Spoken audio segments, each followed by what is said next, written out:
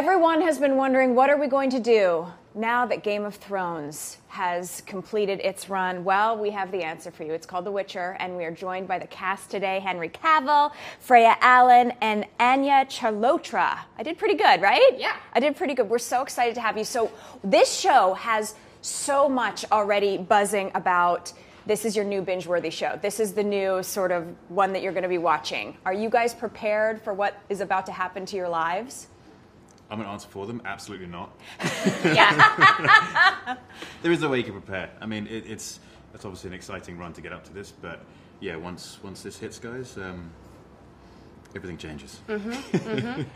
And now this is you're going to be your Comic-Con before the storm, as you say. Have you gotten a chance to enjoy anything? Have you seen anyone out on the streets? Have you been able to? Not at all. Yeah, I saw a photo of actually someone dressed up as Geralt and Yennefer. That's pretty cool. In our costumes that in those photos that we released. Yeah. So that was pretty exciting. And they put that together pretty first fast. taste. Sorry? I know. They're so fast. It's amazing. And they looked incredible. So everyone is talking about your look. Even in the very quick trailer that we saw, the look, and then the drink, the wig. Tell me all about coming up with your look.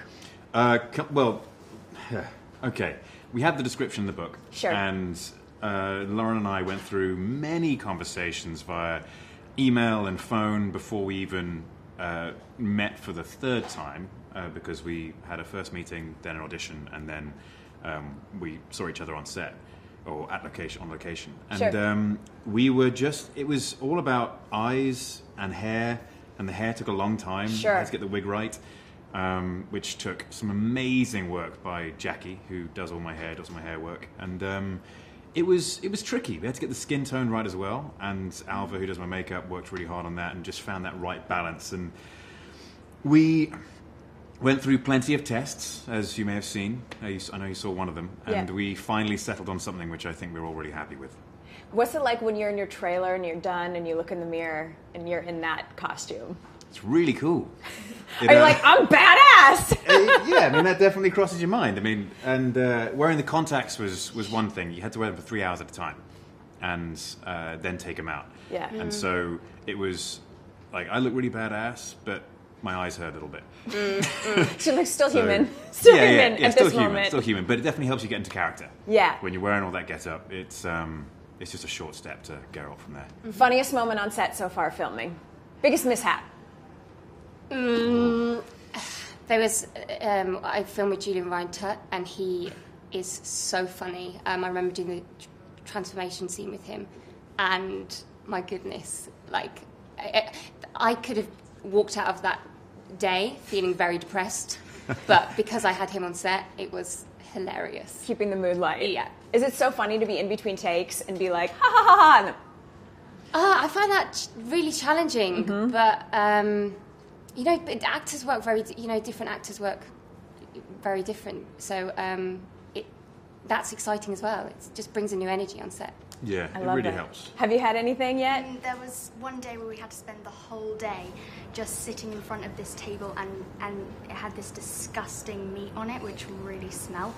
And it was just one of those bizarre days, and the actor who plays Iced, he couldn't pronounce this one word, Morhog, and every take he was just like, I just can't get that right, and he just was like, what am I even saying? And we all just couldn't stop laughing at the fact he just didn't know what he was talking about. And the smell of meat is And just... the smell of meat, yeah. Yeah. It was just a And bizarre... very hot room as well, no doubt. Yeah. Henry, you have said that you may be in the best shape of your life. This is crazy because you're also Superman. So I feel like Superman was probably like the best shape. Like, how is it possible to be better than Superman? Well, it's... You're like, I'm Henry.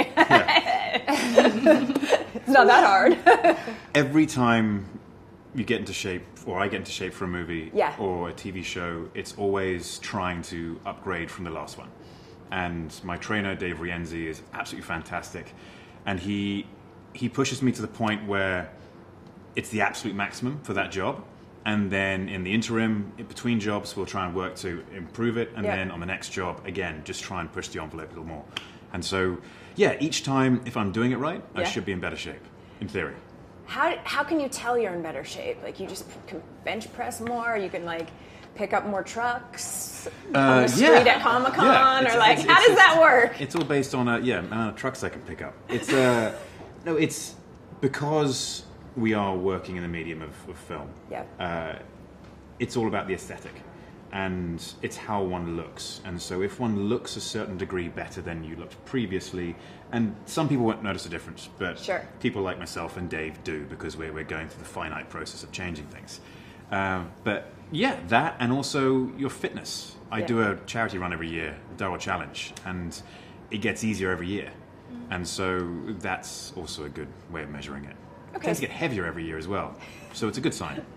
So on my off day, I'll eat like a deep dish pizza. What's your, like, when you're off? Yeah. It is... If you say like a vegetable dish, you're no. out of here. No. Okay. Absolutely not. No. I go crazy when I have a cheat meal. Okay. I have a cheat day. Okay, what's the meal? It is often pizza. Pizza's a go-to, but burgers are a really good one. And sushi can be a good one too, because you can eat just vast amounts of it. And when you compare it to what I normally eat, it's interesting. Okay. I know sushi's not normally what people consider a real big cheat day there, bud. Yeah, a couple of martinis might help with the cheat day as Snickers or whatever. I ate some fish and rice. It was awful for me. So it has been reported that you didn't immediately land this role. Right. But Lauren, who's here, Lauren, they actually passed over you for the first. They were like, no, thanks. And then, so what is the process of you landing this? Well, when I heard they were making The Witcher, I obviously was incredibly excited, and I annoyed the living daylights out of my agents. And I called them every day and said, guys, now? Meeting now? How about now? And they eventually said, look, they've brought on a showrunner, and we've called them, and they said, look, we're not even close to that process yet. And I kept on pushing. And eventually, I think Netflix just got tired, and Lauren, I was like, okay, fine, we'll meet the guy. And I sat down with Lauren. We had a great conversation about the show, where it was going, and my passion for it as well. And then she was very frank with me at the time, said, look, we haven't even started the process of casting yet. It was great to meet you, but we've got a long way to go. Yeah. I've got to start writing as well. And so it was then, I think it was a 4-month break or something after that. Yeah. And I was just hoping that when they came round, all the other casting and everything, and it's important that the right casting process is done. You can't just hire the first person who walks into the room. And I was fortunate enough to land the role after my audition, which was fun. It was nerve-wracking, obviously, because I really, really, really wanted it. Yeah. But got there in the end, and here I am now.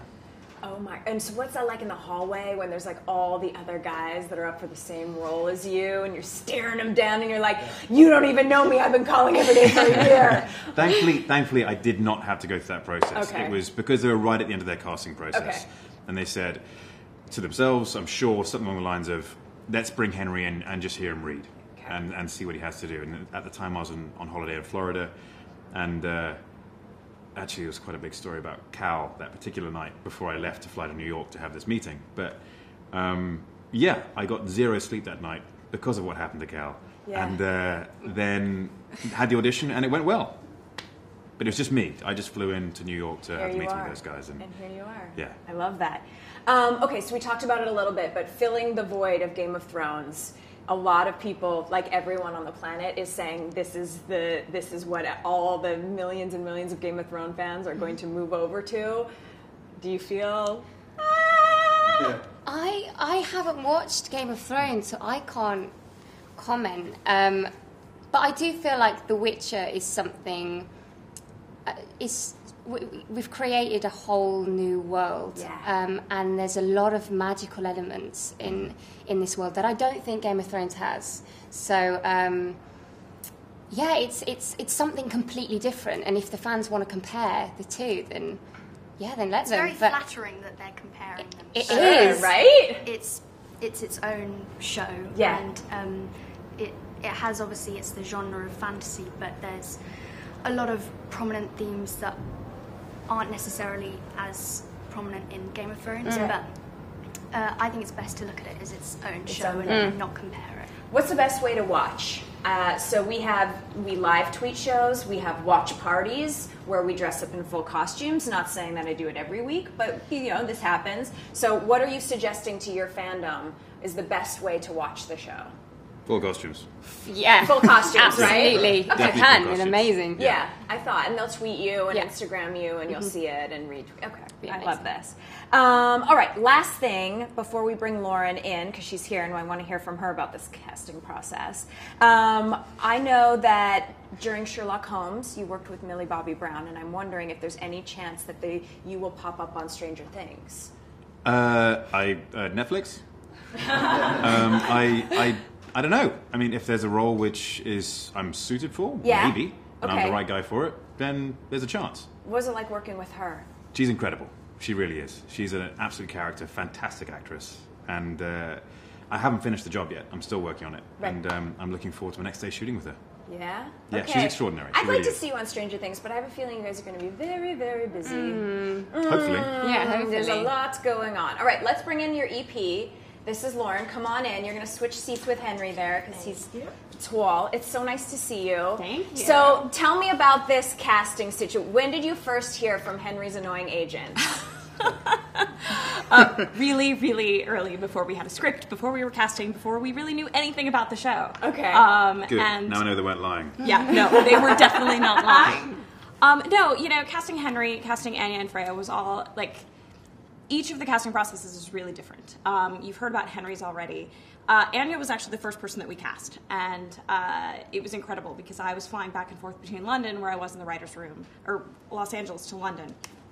And I think you were sort of pre-screened by Sophie, and then we went in and read Anya, and there was the scene that we had written. We had fake sides, basically, because we knew they were going to leak. Yeah. So I went ahead and said, like, these are not real scenes. Oh, sneaky. And but there was a scene where Yennefer was eating an apple and kind of getting grossed out. And do you remember? I remember. We went through how many apples? We went through so many apples, and there was a point in the scene where Anya would take a bite of the apple and then spit it out everywhere, and was like wiping it off her face. And we would finish the scene, and then Anya would scramble to the ground and pick up all of the chewed up pieces of apple between takes. And we were like, no, it's okay. You can be in it. But it was such a great, sort of indicator of how you kind were of going Yennefer we wanted. Exactly, how you were going to sink into the character. Yeah. And then, casting Freya as Ciri. Ciri was a really tough casting process. And we actually started by looking at someone much, much younger. Ciri in the books is around 11. Yeah. And we started there, and very quickly we sort of aged up the process. But what's great about Freya is she was actually cast as another role at first. A much, much smaller role in the first episode. And when we hadn't found our Ciri yet, we had seen over 200 girls, and we hadn't found our Ciri. And Sophie Holland, our casting director, said, I want you to think about Freya for this. And I remember saying, how are we going to call Freya's agent and say, we know we cast you. It's not that we don't want you for that role, but we may want you for something slightly bigger.